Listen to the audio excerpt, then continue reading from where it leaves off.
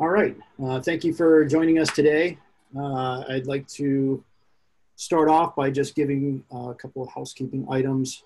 First, if you have a question today, we ask that you use the Q&A function that is located in the Zoom panel. I'm sure we're all familiar with that at this point. Also, if you have any technical issues or want to chat with others within that are participating today, please use the chat function for that. Everyone's going to be on mute today except for those of us who are presenting. My name is Tim Hines. I'm the Executive Director of the University Economic Development Association, and I'm pleased to be with you today. First of all, a brief overview of who UEDA is. So UEDA is the University Economic Development Association. What we do is we connect our members, which consist of higher education institutions, private sector businesses, and economic development organizations, to resources that facilitate economic growth within their communities. Success in our modern economy is about innovation and entrepreneurship. It's about fostering talent in young people from preschool through their entire lives. And it's about developing a sense of place. And that's really what UEDA focuses on, are the intersections of that talent, innovation, and place. And we do that through our higher education networks and those allies of our higher ed professionals throughout. Never before has academia, the private sector, and economic stakeholders been so reliant on one another to create economic opportunity, and in this case, prosperity.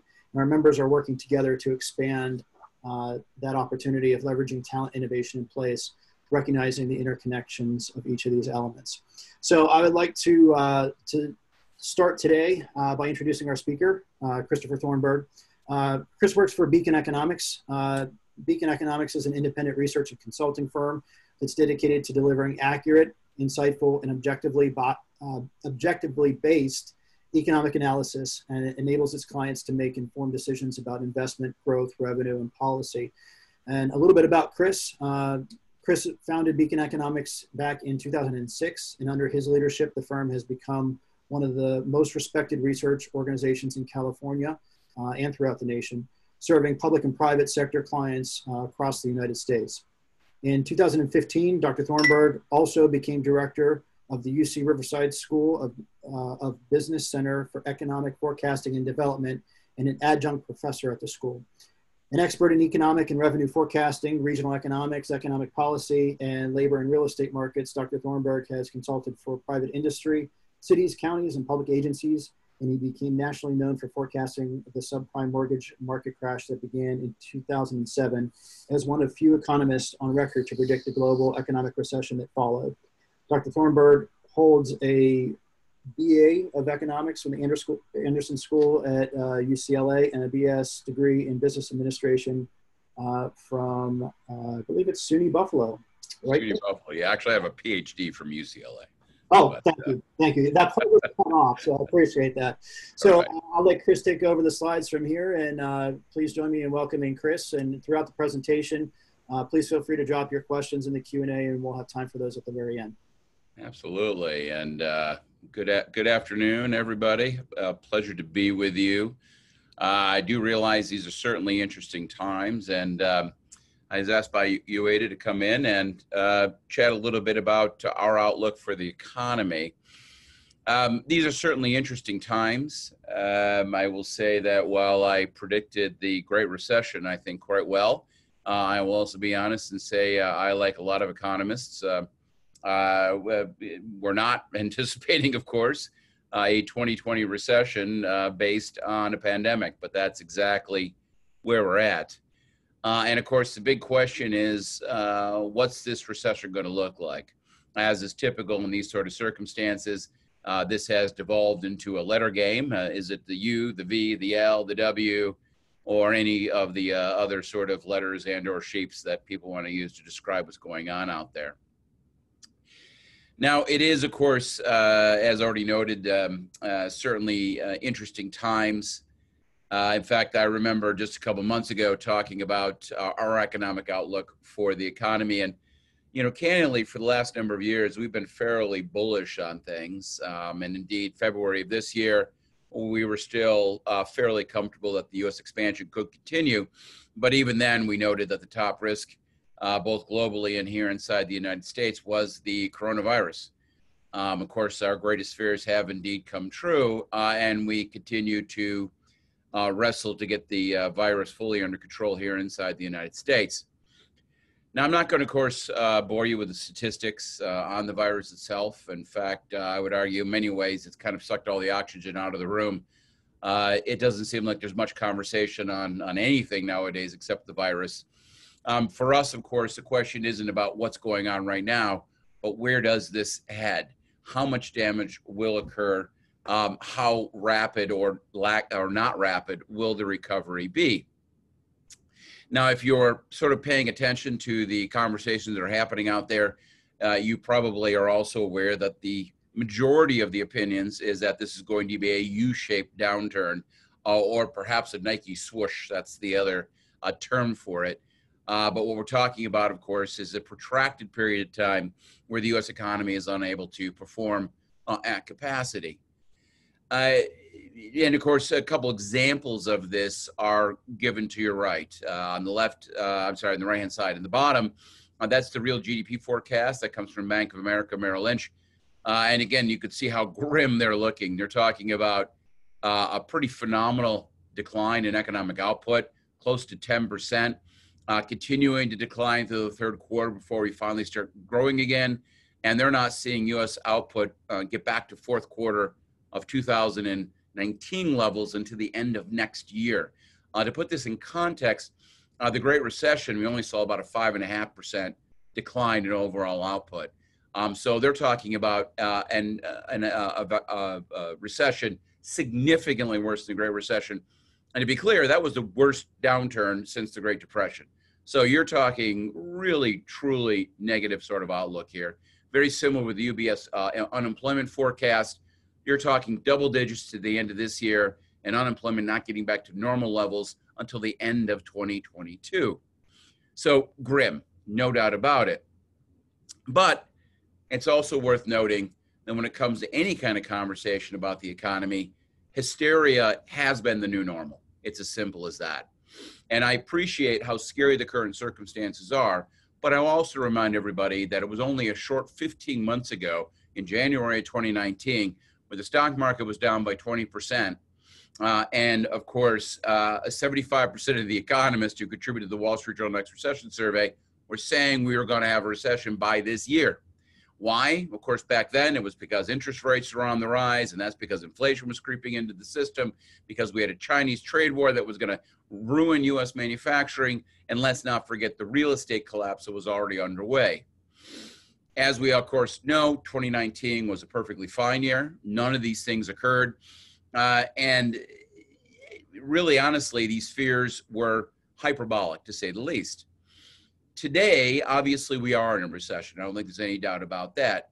But putting that to one side, while this is clearly the most significant negative shock to hit the U.S. economy in the last 10 to 15 years, the hysteria, the over-the-top pessimism, the claims of doom and gloom have simply grown proportionately. So I would caution everybody to take a step back and think through this before you leap to the conclusion that this is truly going to be as bad as the talking heads seem to be telling us. Now, to put this in context, to have some sense of why we're not quite as pessimistic as most folks, we first need to talk a little bit about why we had a Great Recession. Back then, the Great Recession was driven not by the short-term collapse of real estate, but really by what happened over the previous 6 years. Between 2001 and 2007, the United States was subject to one of the greatest Ponzi schemes in global financial history. And of course, I'm talking about the subprime finance scam, innovation, whatever you want to call it. But $15 trillion of borrowing happened in the U.S. economy between 2001 and 2007, basically pushed forward by the false narrative that you could make bad debt, roll it up and sell it off in asset-backed securities and basically protect investors. That wasn't the case, as we know. But what happened, of course, while that money was pouring into the economy, is parts of the U.S. economy became dangerously overexpanded. And of course, much of that was wrapped around all this money pouring into American households. The housing market, of course, was front and center on that, both in terms of the massive increases in home prices, but also, of course, the massive oversupply of homes during that particular cycle. But it wasn't just the housing market. Of course, the finance industry became overextended on the basis of all this money they were making in the short term. And perhaps most significantly, consumer spending began to grow candidly to levels that were clearly not sustainable as a result of what consumers thought about as free credit and unending supply of home equity. And of course, in the midst of that massive amount of consumer spending, the U.S. trade deficit widened to 6% of GDP, which we had never seen before. Now, when all that money finally stopped pouring into the U.S. economy, when it finally became apparent that there was no safety here, investors ran away, the subprime bubble collapsed, and everything started to fall apart really in early 2007. Of course, by 2008, things had really hit bottom. The housing market was in full collapse. Millions of jobs in construction, real estate, and finance and retail were lost permanently. And that, of course, ushered in the Great Recession. It was a very rough period of time. It was a 6-quarter recession, but it seriously took 6 years for the U.S. economy to actually get back to what we call long-run levels of production. It was a very, very nasty business cycle. Now, hey, Chris, can you swap your display so that it's full screen? We got one question about that, if you don't mind. How's that? No, it's still not swap. Um, Up on the top bar, there's swap screen.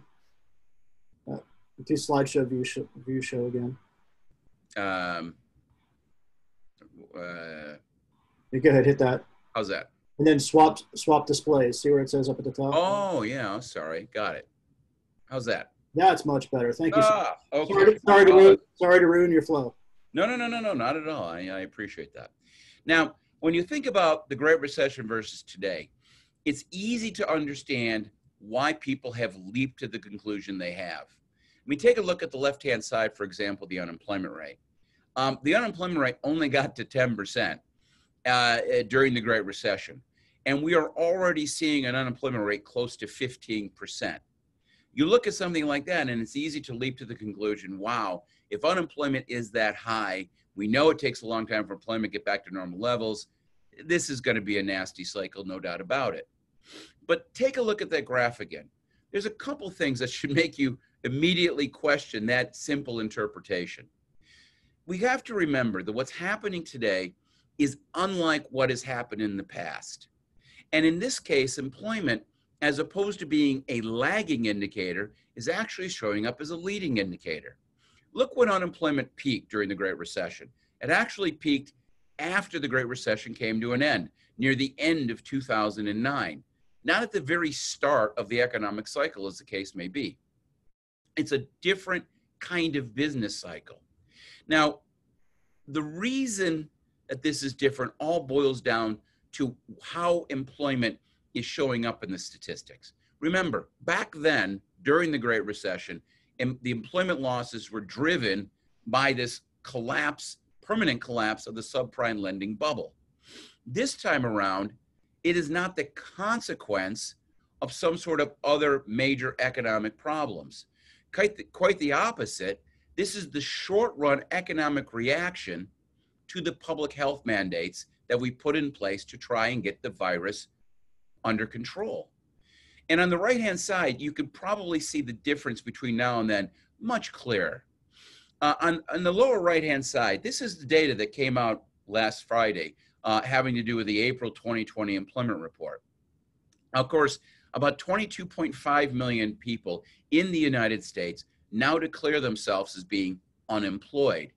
But the most important number here is the share of those folks who declare themselves as being on temporary layoff. In other words, people don't view these job losses as being permanent, the way they absolutely were back during the Great Recession. Quite the opposite. People are rightly understanding that what's happened here is these short-term public health mandates has simply not allowed their business to open. And while they are out of work and clearly having a tough time because they're not making any money, at the same time, the vast majority of them fully expect that once these public health mandates are lifted, they will go back to the job they had before. Almost 80% of people who are currently unemployed claim to be unemployed for temporary layoff reasons. We've never seen anything like this before. Now, I'm not saying all these people will indeed go back to their job, but to be clear, you cannot look at this unemployment rate, you cannot look at initial claims for unemployment and compare them to past episodes. These are not comparable circumstances. Back then, those jobs were lost permanently, and it happened at the end of the downturn. This time around, it's actually the driving force and driven simply by these public health mandates. So again, this is not a typical business cycle, and the lessons of the recent past are simply not applicable, period. And everybody should recognize that. All these people leaping to conclusions are ignoring this incredibly important point. Now, I'm not saying this is a harmless episode. Quite the opposite. Obviously, we are in a recession. This is a downturn created by this virus and the public health mandates. However, that's a little different than saying it's going to be a very, very negative business cycle. Because while this shock is clearly very large and rapid, unlike the Great Recession where we had a permanent collapse of the subprime bubble, this time around, it's pretty clear these public health mandates are not going to be sustained. We are already loosening up. When you think about the structure of the U.S. economy, back then, there was a massive restructuring because all the parts of the economy that had been overextended because of the subprime bubble simply had to shrink down to sustainable levels. This time, I don't see any reason at all for any kind of major shift in the structure of the economy. And the job losses, as noted, because of this, are not yet permanent. The way to think about it is as time goes on, because people can't earn money, because businesses can't earn revenue, that they will eventually start to feel that pain. And the more pain they feel will ultimately determine how rapid of a recovery we have back to normality. Now, how much harm will be generated? That's the big question everybody has to ask themselves. And of course, we see a broad range of potential outcomes here, depending on these 5 questions. How long will the shutdowns last? How deep are the closures of the economy? How healthy was the economy prior to the pandemic? What has the government done to intervene in the economy? And will there be a major shift in post-virus spending? You have to have some answer for all these questions to determine just how much damage will build up during this cycle, and of course, equivalently, how slow the recovery will be. So let's go through these really quick. Let's answer these 5 questions and see where we end up in terms of an answer. First of all, how long? Well, I appreciate that every single day there's yet another story talking about how we're not out of this yet and the number of cases continues to increase. True, but we also have to remember that the number of new cases is clearly falling. And we do have a guidepost here in front of us from other countries who are a little bit ahead of us in terms of this pandemic cycle. China is, of course, the best example, since there was the first country to suffer through this particular circumstance. And when they showed us, it's about a 3 to 4 month cycle, and we're a little over halfway through that at this particular point in time. And indeed, if you look at some data coming out of Goldman Sachs, this is high frequency data talking about industrial activity in China, consumer spending activity in China. Again, we get back to that same number, 3 to 4 months for things to get back to normal. So that's not all that long, and it certainly isn't permanent, as the case may be. 3 to 4 months. What it says is, for the most part, by Q3 of this year, the economy should be pretty much up and running. Now, I'm not for a second saying this virus won't still be around, but I'm also pushing back on the idea that we need a vaccine to be able to reopen the economy. I don't think that's true. It's clear by looking at the numbers that the efforts in terms of controlling the virus are indeed helping. The number of new cases is falling, and we seem to be getting back to some degree of normalcy. And while I appreciate there may be some upticks in the event of the crisis of the virus here and there, keep in mind that there's public health officials that are building SWAT teams of investigators right now who will track down every new case, figure out where it came from, get people isolated to control it before it gets out of hand. We have to remember The reason this virus got so bad the first time around was because we had no idea what was going on. In February, people were already dying of the virus in the United States, as we now know. And yet at that point in time, the federal government, our president, of course, was up in front of everybody saying, there is no problem. The virus isn't an issue here. Don't worry about it. You only get one Pearl Harbor, people. You get one surprise attack, and after that, learning curves kick into place. We're much smarter now. Our behavior has changed. The ability for this virus to take off again is going to be severely curtailed. I don't see this being a major issue, short of some low probability major mutation in the virus at this particular point in time. So Q3 seems to be where we're getting to. Now, how deep of a downturn? Well, Q1 GDP didn't tell us all that much because remember, most of the time in Q1, the economy was open for business.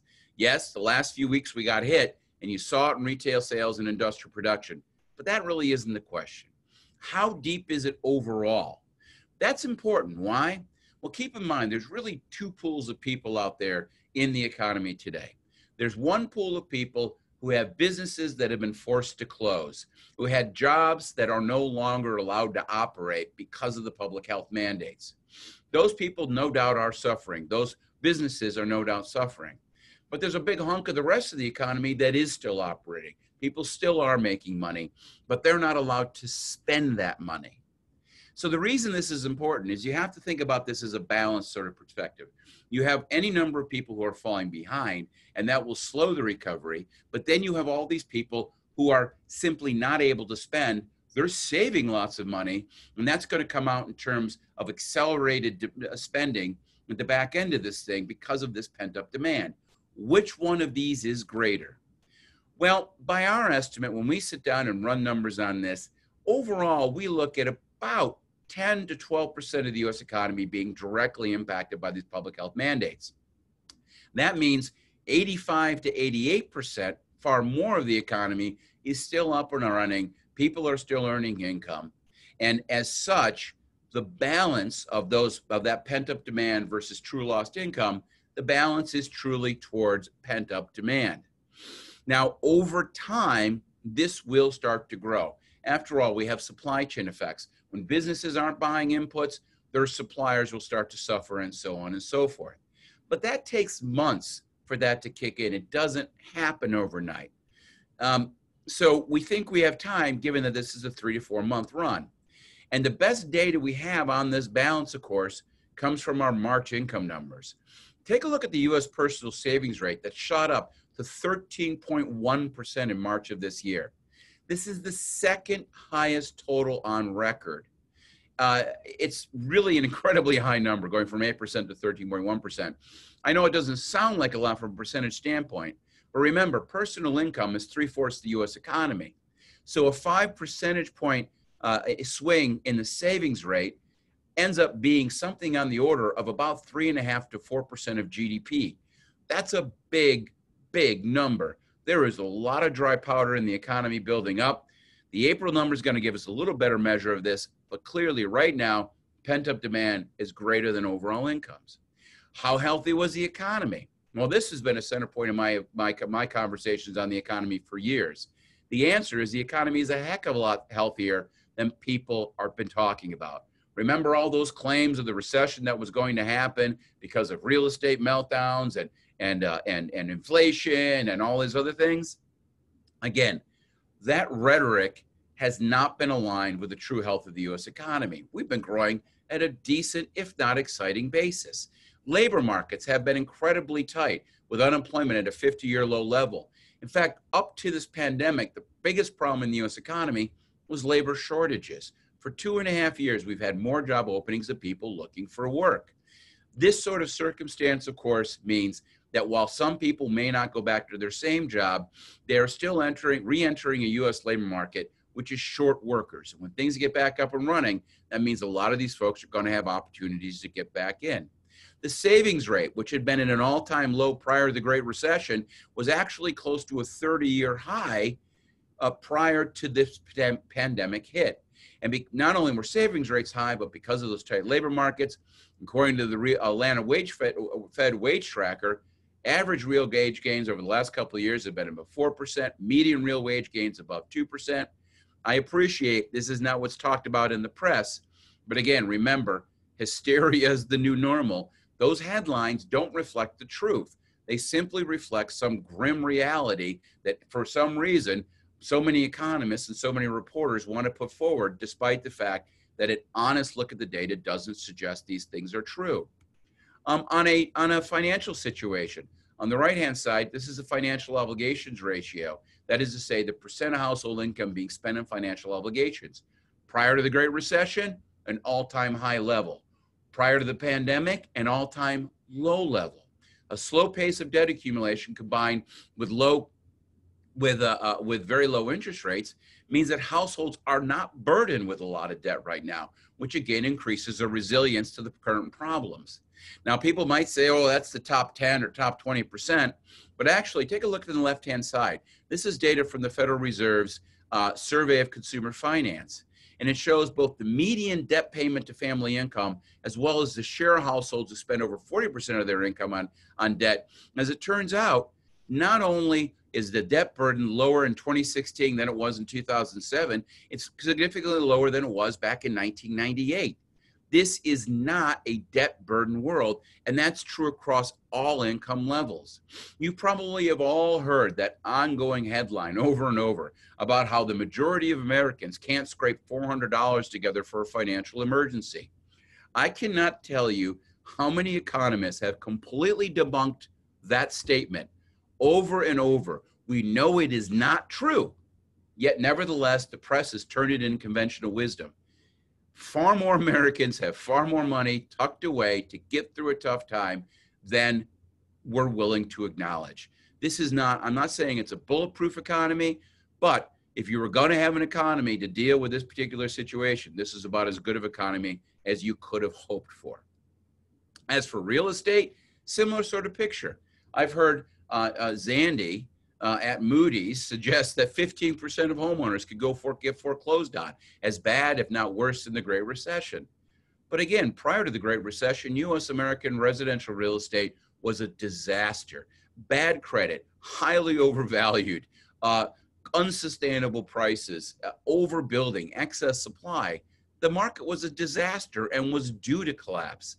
Again, this time around, no excess supply. The share of units for sale for rent near an all-time low level. Because of Dodd-Frank, over the last decade, the median credit score has been the highest it's ever been, above 750.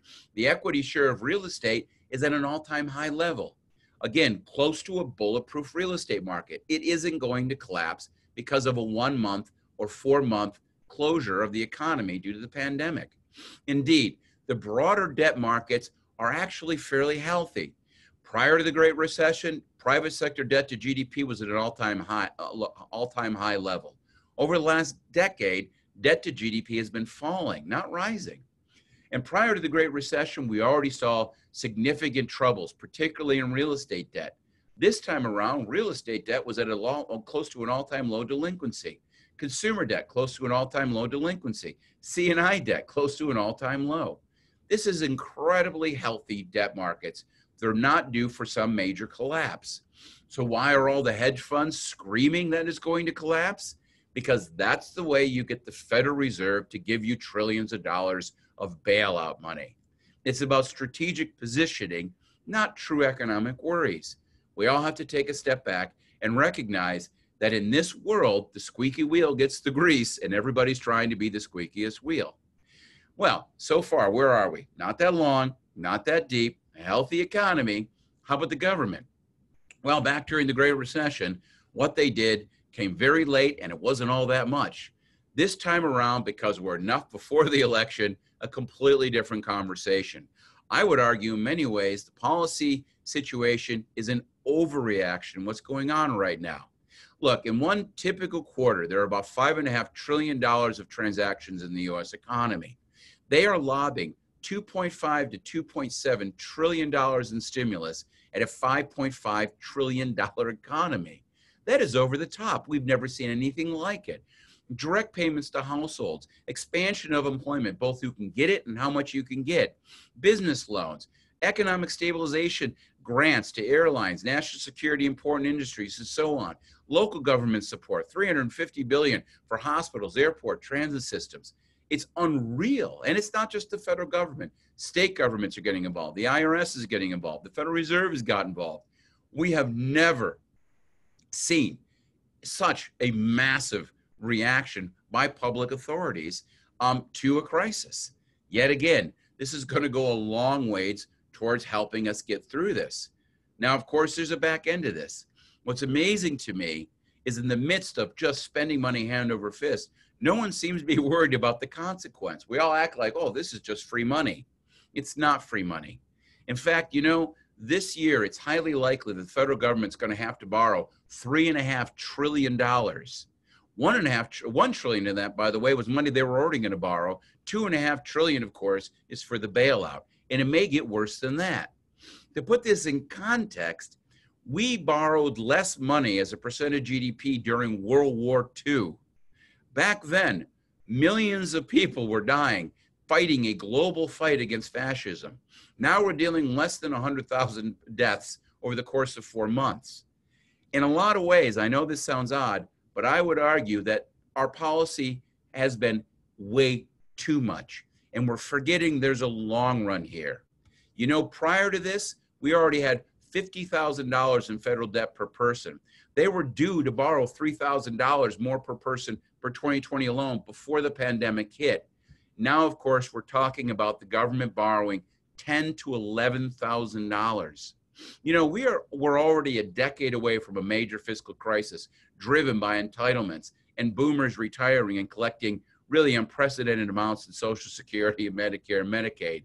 We are now accelerating towards that crisis. And yet, only thing we can talk about is the very short run, as if this money is just free. It's not. We are putting a burden on our children that candidly is immoral. And no one seems to be even thinking about it as we just continue to lob more and more money at the situation.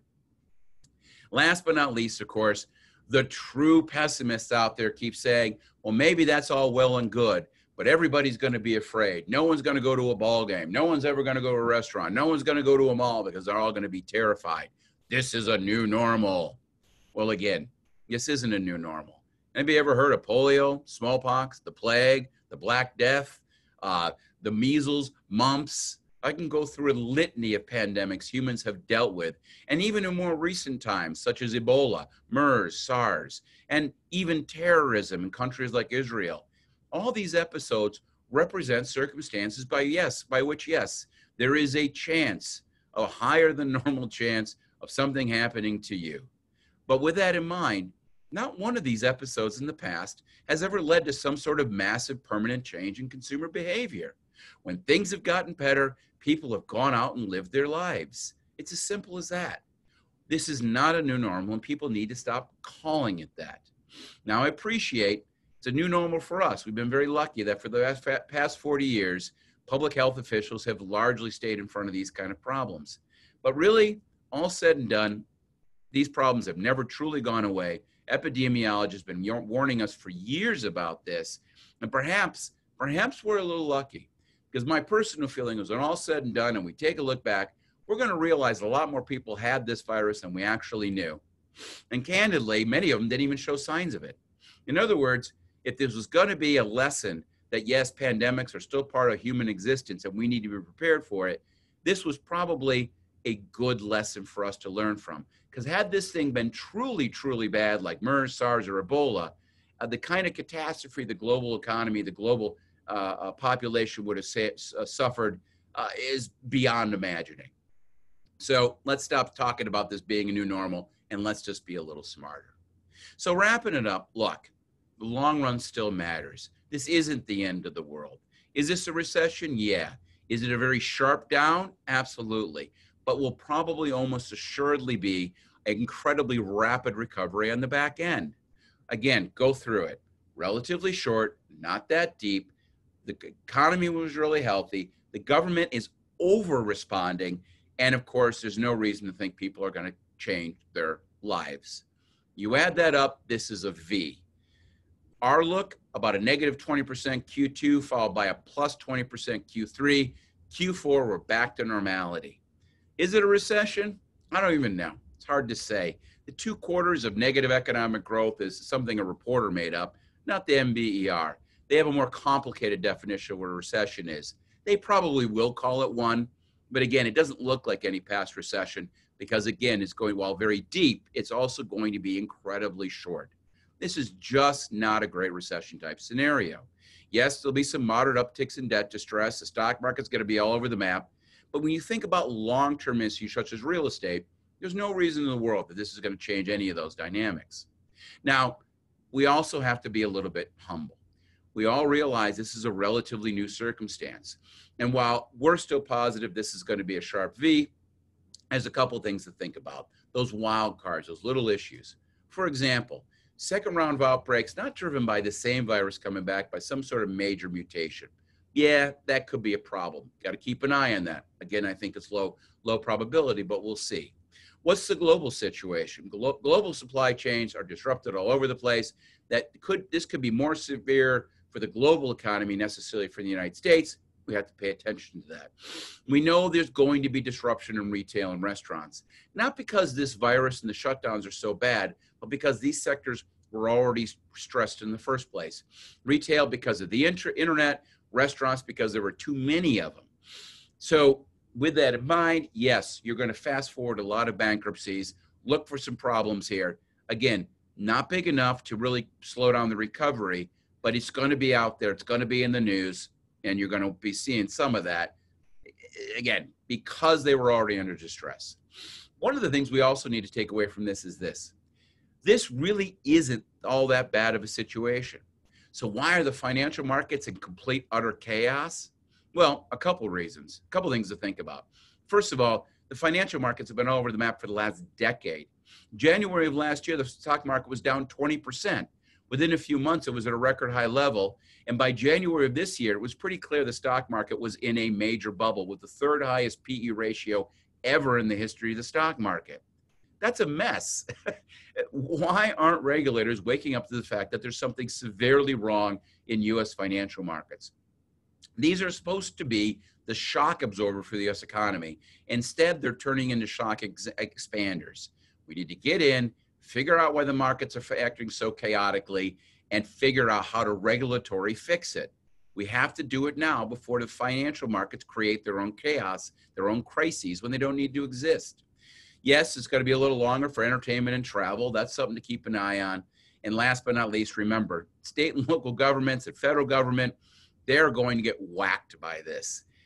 They don't have a lot of leeway. The federal government has a massive amount of debt already. We have issues out there. How it shakes out on that front, we have to pay attention to. So yes, bits of the economy, but overall, we continue to think this looks like a V. It's going to be a V. And I think that most of that panic and chaos in the press is just that, hyperbolic panic and chaos. So wrapping it up, be strong. Don't let the pessimists get to you. Yes, this is a tough time to exist. Tough time to try and run a university, a tough time to try and run an economy. But with that in mind, again, sharp and short. There's no reason in the world that it should be anything else but. With that, Tim, if there's some questions, I'm happy to go ahead and take those, and we can go from there. You bet, Chris. Thanks. Yeah, that's some great insight. We do have some questions. I'll remind folks to enter your questions into the Q&A panel, and we'll get to as many of those as we can. First one is, how would you say COVID testing moving forward, how linked is that to the economy? Well, I think COVID testing is how we're going to make sure this thing is as best under control as possible, right? The more testing we have available to us, the less it can create further disruptions and the little quicker the recovery is going to be. Again, whether we have a lot of testing or not enough testing, I still think a V, but the more testing we have, the better the V is going to be. We need to get the testing into place. Obvious, one of the clearest things that needs to be accomplished. I think we're getting there slowly but surely after really an abysmal start to the overall situation. Truly abysmal. Sure. I hear from our members all the time, especially the higher ed institutions, that travel budgets are cut, and there's uncertainty relative to even just holding classes and courses. Yeah. Can you speak a little bit to what role you see higher education playing in moving the economy forward?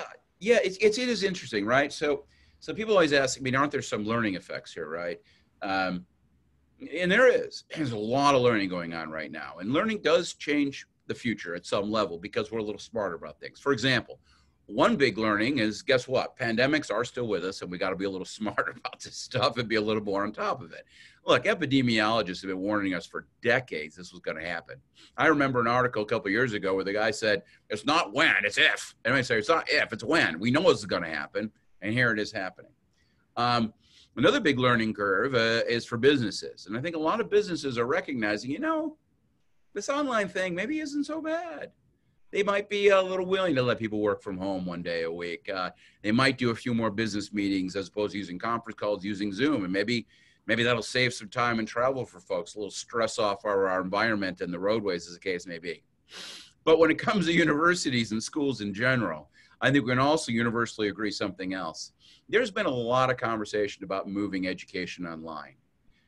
There have been a lot of states, including my state of California, put a lot of money into developing online education. And I will tell you that what most people are figuring out right now is online education doesn't work all that well. There's a lot of frustration from kindergarten to universities across the United States. Frustration by teachers, frustration by administrators, and guess what? Frustration by students. People don't want to do this stuff online. They want to be in the room. They want the interaction with their classmates. They want their interaction with their professors. This is an important lesson. Teaching in the way we need to teach intensively, it doesn't work well. Not yet, but not online. Maybe someday when we have virtual classrooms where it's everything three-dimensional and we can look around and we almost feel like we're there, maybe it'll work a little better. But I think we've all learned that the classroom is important, and we need to invest in our campuses. We need to invest in that person-to-person experience. So universities, you got a lot of work in front of you. It's not going to be that easy. You have to invest in your resources. You have to invest in local capacity. You're not going to get this. My feeling is you're not going to get this cheap fix by putting stuff online. Yeah. And what about if you had a message to tell the graduating class from colleges and universities right now? We're in that season, right? So yeah. And again, your job market. Yeah, I would like to tell you that I don't feel alone. I appreciate that in modern history, you've never seen anything like this, and you're thinking to yourself, wow, why me? Why now? Why does this happen? But go back in time. Humanity is beset by problems, whether it's a pandemic, which has existed for all of humanity, as far as we know, to, what happened to people when their country was invaded by the Nazis in 1940, for example, right? The world is not a certain place. Things happen, things change, unexpected events occur. Look at this as a challenging time, but a time to take away in terms of lessons learned, that the world isn't this fixed, solid object, that we all have to be able to live in our feet a little bit and adapt and change and look for new ways forward. It sounds a little trite, but I've always said that what we teach people in college is less about facts and more about how to learn, right? I mean, it's how to be nimble, how to think through things, how to adapt when problems arise. Well, this is one of the best lessons you'll ever learn. This is about adaptation. And I know it's frustrating, but again, when you keep that in your back of your mind, I think it makes it all a little easier. So that said, how could we have been better prepared? I mean, you can define that we as however you want. In other words, do I want to go on a political rant? I will not. we as universities, or we as society, or we as economic developers. Let's maybe say economic developers and put a small target on it. But how could we have been better prepared, and how can we be prepared should that one of those wild cards of the resurgence? How can we be more resilient, I guess, in the future? Considering that could happen. Yeah, well, again, I think it's about maintaining our public health network, about having a sufficient social safety net, while having public budgets that are in balance. So when something surprising and bad does happen, we don't have to go even deeper into the hole. There's lots of things to take away from this, and one of them, which I think is maybe most important, is listen to the experts, right? Because again, epidemiologists have been telling us that this is going to happen at some point in time forever. And yet we just go, yeah, right? We have to listen to experts. We have to appreciate the expertise. When this first began, I made the mistake of calling this a black swan event.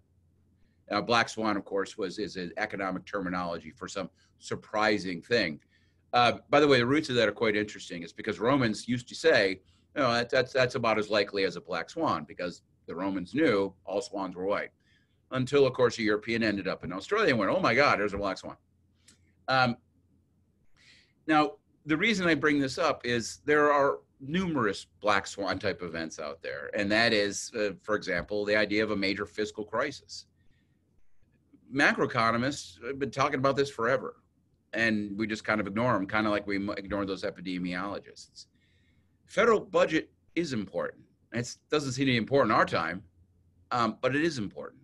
And I do worry that we are handing our children a debt legacy, which is, again, immoral. It's not fair to them to have to clean up for us. We need to get our fiscal house in order for once and for all. Oh man, I was all over the map there. I'm not even sure what to take away from that particular rant and rave. That's good. Yeah. And one last thing. There's one last lesson too. And that is, while we're ignoring the experts who are telling us the real problems, how much attention are we paying to the screaming talking heads who dominate 24 hours news networks who don't have a clue? Mm-hmm. Their entire existence is to try and get you to pay attention to them. And the only thing they do is shout as loud as possible. When are we as people going to start becoming smarter consumers of information? Mm-hmm. Got to start. So regarding, your topics and even some of the charts, I'm sure, you guys created many of those, but where are you going for your resources? In terms of an outlook for the economy? Yeah. That's ours. This is all our data, right? I mean, it's all these, outside of some of the stuff like Goldman Sachs, I wish I had access to the data they do. But for the most part, I would again argue that there's a couple things to really pay attention to here. One of them is how many of these people who are unemployed are claiming they're on temporary layoff. Now, again, they're not saying that because, they feel like it. I think these people truly believe that. You got to pay attention to that. Another important statistic is absolutely initial claims for unemployment. Now, the reason that's important, because remember, employment is a lagging indicator. This time around, it was a leading indicator. It spiked and it's been coming down. If initial claim starts to go up again, it starts to accelerate again, that's dangerous because it's secondary effects, and those are going to be more important. So I'm watching those a lot. Mm-hmm. Last but not least, I'm paying attention to that savings rate. The savings rate for April will come out towards the end of this month, and it'll probably be the most important statistic we have because it goes back to that balance between pent-up demand and, of course, what I would call people who are falling behind. And that's going to be an important number. The higher that savings or lower that savings rate is, again, will tell us if it's more of a V or more of a U. Pay attention to those numbers. How is it that 41%, so this is a question from Michigan in particular, but how is it that 41% of the Michigan population can't afford basic needs, rent, daycare, food, and et cetera? And that was before the pandemic. What are the outlooks for places like that? Right. Well, right off the bat, that the idea that 40% of any population can't afford basic needs is kind of a preposterous assertion. And I'm not trying to be harsh here, but we throw those statements around all the time, but when you actually think about it, they're kind of empty. What do you mean they can't? I mean, people have a great life in the United States. Most people have a great life. In fact, the average person in the United States, or the vast majority of people in the United States, enjoy a significantly better life than anybody else in the world. So I'm not exactly sure how to interpret a question like that, because that statistic is just sort of made up. We just randomly determine that some number is what people need to survive, even though, guess what? They're surviving with a lower number than that. Mm-hmm. Look, there's no doubt that some people are having a tough time right now. And that's why we have social safety nets. That's why we have unemployment insurance programs. That's why we have Medicaid. That's why we have food banks and food stamps. We should applaud the systems we have to help those people through these tough times. And they're working. I think that they are helping us through these tough times. So back to higher ed institutions, there's many of our members and those on the call are state-funded institutions who are seeing funding cliff looming closer. So how to leverage, how can you leverage the survival of public higher education without burdening students by placing more cost on them through tuition? Well, there's a couple of things you need to do. First of all, like most public schools, need to start building that alumni network and doing what a lot of the more private sector schools do. But at the same time, I think that what most private sector schools do as well is, remember, when you think about the tuition at Harvard or tuition at Yale, the headline number is astonishingly high, but they really only charge that to the most well-heeled students among them. And in a lot of ways, the idea for a public institution is being a little more clever in terms of how you charge people tuition so that, you can extract a little bit more from those students who can afford a little bit more, while those students who really are having a tough time have that opportunity to still attend your institution. Look, public schools have been an enormous resource to this economy, to this country. They've been an enormous resource to me. I mean, I did my PhD in my undergrad state school, so I have phenomenal respect for the systems. They need to take their lesson from those private sector schools that have managed to build up systems that allow them to provide a first-class education without necessarily burdening their more at-risk students. And, and your comments about the, taking things online, and students not wanting to survive there, I think that, it's an important point to make that that's based on those that aren't traditionally online, that there are some online institutions that are doing it and doing it well and providing a service. Is there anything to be learned there? Sorry, I was reading. We got a nasty comment here. Sorry, Jennifer. Not sure what she's upset about, but okay. I will try to give you your 53 minutes back. I'm sorry. Ask that question one more time. Yeah. So there are some. Your comment about kind of students losing their outlook and how they're advancing learning through online. They don't want to participate online. We're seeing that teaching needs to be in person. Yeah. There are some institutions that are doing it well. For a while. I think there are certain circumstances it can work, right? I think you have a more adult population, depending on the type of learning that's going on, the type of subject matter. I think it can work in certain circumstances. And in some cases, you don't have a choice. You're dealing with truly remote students who just don't have an opportunity to get to a classroom. Well, in the best case scenario, that may be all you can do. But my point, I think, and this is a person who's taught in the classroom, who appreciates the value of the interaction, as much as I've gotten used to these kind of forums.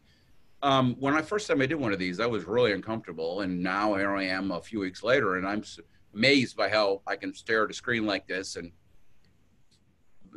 give I think, a reasonable speech.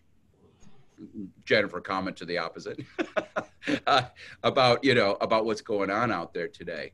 But again, when you're talking about a 15 or 10-week experience where you're really delving into the depth of topics in ways that that these sort of short talks just can't get into, I really believe that you just have to be in the room with people. You got to have that person-to-person connection. So how are you taking into consideration, I know we only have a few minutes, just a few more questions. How are you taking into consideration coming cuts in state and local spending? As stated, it's 17% of GDP into account for your projections. Well, state and local spending, I think, is what they're saying is 17% of GDP. I'm not sure it's quite that high. 17. Yeah. But I will tell you this. I mean, again, I said that state and local budgets are going to get whacked right now. Now, the thing about state and local governments is they have tools, if you will, to dodge bullets. We saw that through the Great Recession in a lot of ways. They will avoid cuts as much as they can by moving things around and trying to keep afloat till revenues come back. It's going to be part of the hit. There's no doubt about it. But again, remember, it's we still see sharp and short. And while we think, for example, we did some studies here in California, and what we're talking about here is about a 2 fiscal year hit to revenues for local and state governments for the current fiscal year and next fiscal year. This year, pretty much coming up to the end of this year, all growth minus a little bit. The following year, basically flat yet again. It isn't an apocalypse.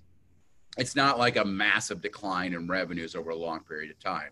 It is going to be a hit. There are a lot of plans that state and local governments are probably putting into place that they're going to have to back away from.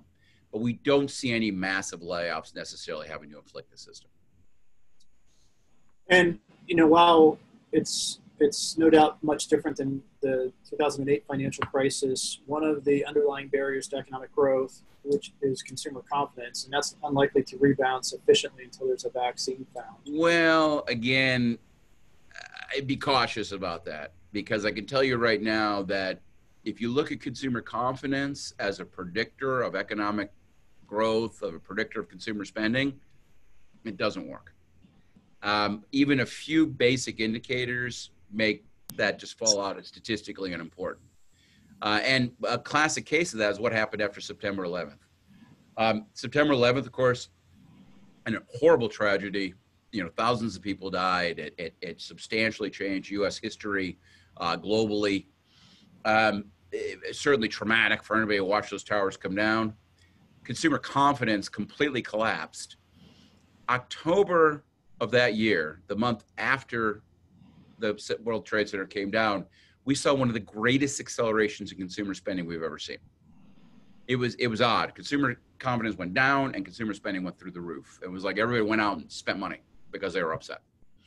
So while I appreciate what you're saying, it doesn't statistically follow that that's going to impede the recovery. All right, we're coming up on the end of the hour, so I want to have a minute to thank you. My pleasure. For being with us today. And if you want some of these slides, if you want to take a look, they're at beaconecon.com. They'll be there to download and take a look at. And, well, I hope other people enjoyed their 59 minutes.